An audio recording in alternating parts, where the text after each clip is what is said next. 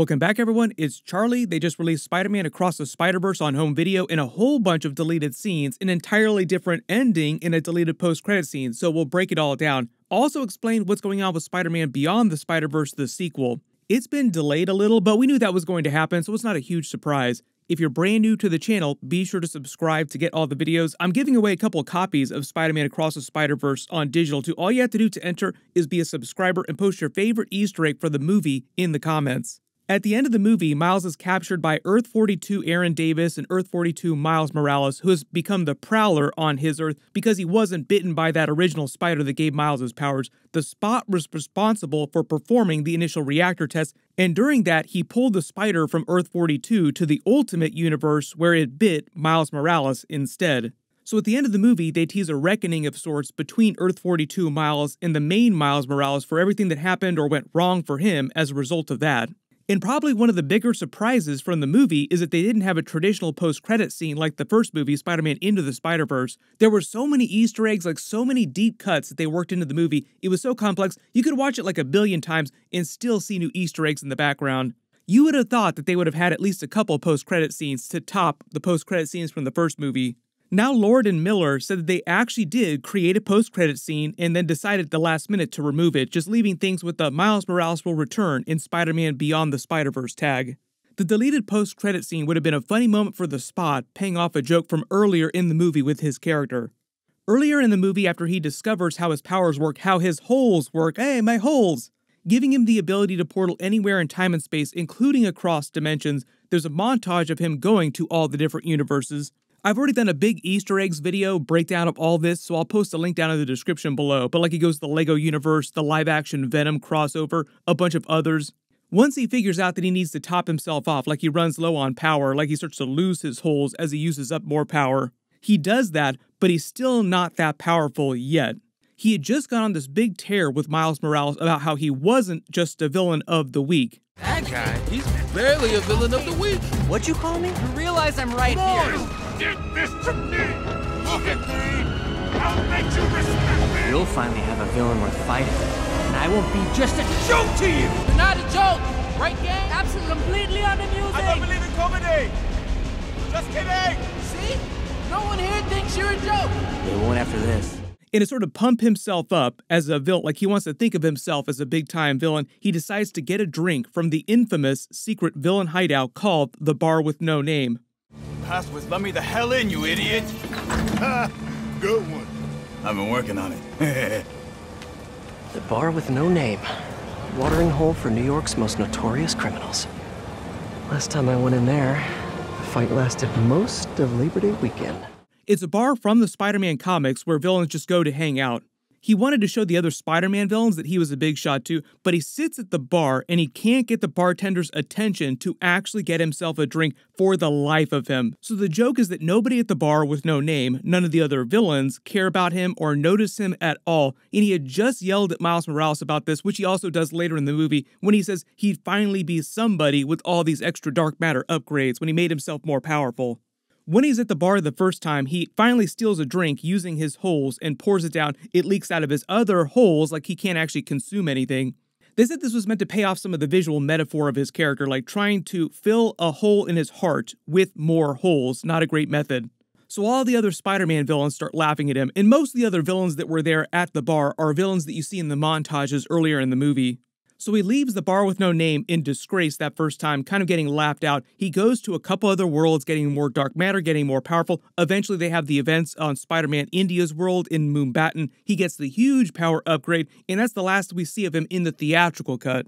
In the deleted post-credit scene, they would have shown him portaling back to the Bar with No Name, and he sits proudly in the coveted booth, as they called it, like the place of honor at the bar, reserved for the most feared villains like Kingpin. He calls out all the previous Spider-Man villains that had made fun of him and then dispatches them like big bar fights. So they ended in a giant bar fight. This is what they actually said about the Bar with No Name when they were putting it in the movie.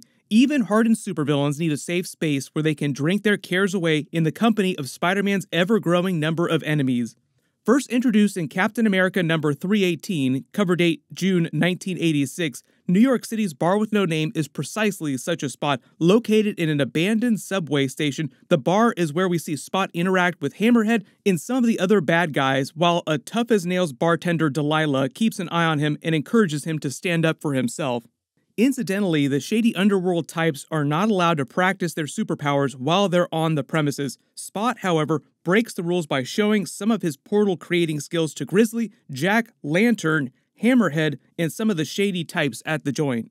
Our character designers went back to the original comics to include a diverse group of characters and featured them in this bar scene. It was a lot of fun deciding which supervillains to include. We wanted them to be updated, but definitely identifiable versions of some familiar characters. There was also a big deleted scene of Earth-42 Miles practicing with Aaron Davis, teaching him to become the Prowler, like the younger Earth-42 Miles Morales before he became the Prowler officially, as he was trying to learn the ropes. Where Aaron Davis is still the Prowler, you can see him in his suit here, teaching a slightly younger looking Miles G. Morales, as they're calling him. That's what they're calling this Prowler version of Miles from Earth-42. And it looks like they're stealing medical supplies from the Sinister Six cartel and giving them to his mother at her hospital just because she doesn't have enough to treat her patients. Like, she's very thankful, but doesn't completely realize what's actually going on. Like, oh, some vigilante left me supplies. There was also some tie-in material in some of the art books that they released that teased what's going on with this Miles G. Morales alternate reality Prowler version of the character too, confirming that he's kind of a Robin Hood type of character, vigilante, stealing to help his mother, stealing from the rich, aka the Sinister Six cartel, giving to the poor. And if you look at a lot of his moves too, they're very Spider-Man-like in the way that he's web-slinging around, kind of, using Prowler tech, almost doing the exact same thing. He looks very similar, or his moves look very similar to the regular Miles Morales Spider-Mans. He just doesn't have any actual webbing, so he's using practical technology. And it seems like his mother in this reality in Earth-42 doesn't know that he's becoming the Prowler or has become the Prowler. She probably only knows that there's a vigilante out there that calls themselves the Prowler that's in the news, who helps her, gives people things that they need. But just like regular Miles Morales' mother, she also hasn't totally figured out that this Miles G. Morales, her Miles Morales, hasn't become the Prowler on their world. So a lot of people were wondering what's going to happen after the end of Spider-Man Across the Spider-Verse, because they tease this big fight between the two of them, like he's slowly escaping using his shocker ability. It's meant to be a big callback to Spider-Man Into the Spider-Verse, where Peter B. Parker used his abilities to escape while Miles was talking to him. Here's lesson number 1, kid. Don't watch the mouth. Watch the hands. So Miles is going to start Spider-Man Beyond the Spider-Verse doing the same thing, escaping from this situation. And even though the way they play the music, like the big reveal, they want you to think like Miles G. Morales is a villain, the idea is that they're trying to tell you through all these tie-ins and these teasers that really he's a vigilante, he's not an outright villain. That was what the regular Miles Morales Spider-Man was talking to Earth-42 Aaron Davis about before he realized what was really going on. He was trying to tell him about his uncle Aaron before he died. He wanted to be good, but he didn't know how. So they want to let you know that that's kind of going on with this Miles G. Morales Prowler version of the character. So a lot of people were wondering if they're actually going to fight, or if they're going to take a hard left turn and just surprise everyone and he won't be a villain, like he'll actually help this version of Spider-Man Miles Morales. My early theory in some of my previous videos is that he would eventually do that, but there'd be like a small fight, like you have to have them fight just a little bit. But the endgame idea is that Prowler Miles Morales, Miles G. Morales, is not going to wind up being a villain. My other early theory is that he would eventually wind up fighting the Sinister Six cartel on his Earth, and they would set those group of characters up as bigger villains on Earth-42. And they won't walk back Miles Morales' spider bite or anything like that, like he'll go back to his ultimate universe Earth. But at the end of the day, Miles G. Morales will just continue becoming a better version of the Prowler and become more of a good character, so to speak, more of a traditional good character, trying to defeat the Sinister Six cartel. They're a real big group, super powerful on this Earth, so it's not something that he would completely wrap up during Beyond the Spider-Verse. Like, he would just continue fighting the Sinister Six cartel on his Earth into adulthood. So part of the idea is that even in an alternate reality, even though things went completely terrible for him, like his father died, he didn't become Spider-Man, the traditional type of hero, things still worked out, like he's still good in this reality fundamentally. There was a longer character description for this Prowler Miles Morales too that they released. So it says, Miles G. Morales, aka the Prowler, is the alternate reality version of Miles who grew up completely different from him. This version of the character was never bitten by a radioactive spider and doesn't have any superpowers, but he has fallen into the role of becoming a vigilante, the Prowler. Notice that they say vigilante, not villain. Under the tutelage of his Uncle Aaron, Miles comes face to face with his other version of himself and realizes that because one thing dropped the other way, everything has changed due to the butterfly effect, where one small change can later result in larger changes to a deterministic, non-linear system. In this case, an entire reality, says director Justin K. Thompson, internally we decided to call this parallel world version Miles G. Morales to avoid confusion. So I think that just confirms that we'll see like a very brief Miles versus Miles G. Morales at the beginning of Spider-Man Beyond the Spider-Verse until they both realize what's going on. Like, oh, we're not bad people, we want to help each other. The other big thing that they tease much earlier in the film, too, is that Miles leaves his mother, like this is the last time that he sees her in this movie, saying that he promised that he would come back, and he promised that he would have a nice cake that's not all messed up. So early prediction is that's how they end Beyond the Spider-Verse. They stop the spot from collapsing all of reality, Spider-Man 2099 comes around on him and finally leaves him alone.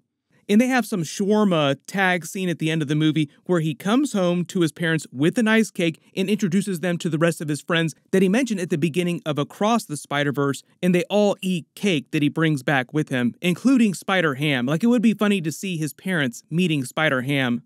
It can get weirder. He was also trying to tell his parents his secret identity, like he was about to tell his mother a couple times, then he tells the wrong Earth-42 mother. He'll probably tell his parents that he is Spider-Man at the end of the movie too. And the other Easter egg here is also for this Earth-42 version of Miles, like the Prowler Miles being the other cake in the equation, like the two different cakes are the two different Miles. Can't have your cake and eat it too. Unless you bake 2 cakes. Miles' interest in comedy. Earlier in the movie, his guidance counselor is telling him about this metaphor for his future and being a cake and trying to bake this good cake. And he's like, well, what if you just bake 2 different cakes? You could have your cake and eat it too. Just another Easter egg foreshadowing, I think, the two of them working together. We'll probably start getting some more Beyond the Spider-Verse teasers later this year, so of course I'll do more videos as we see more Easter eggs or deleted scenes, so leave all your requests in the comments below. Click here for my Spider-Man Beyond the Spider-Verse teaser trailer video, and click here for my brand new Loki Season 2 trailer video. Thank you so much for watching, everyone stay safe, and I'll see you guys in the next one.